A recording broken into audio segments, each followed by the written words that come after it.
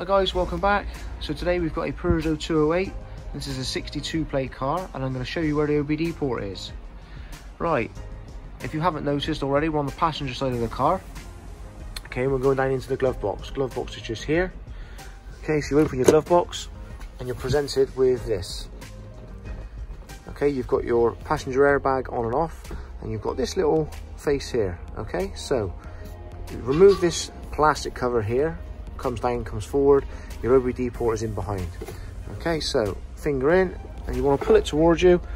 Same thing again, as usual, a little bit of force. Okay, that noise there is the fuse piece coming off, and there you have your OBD port. Okay, so same again, really straightforward to put back in. You line the two little levers up along the bottom, in it goes, push it up, job done. Cheers guys, see you on the next one.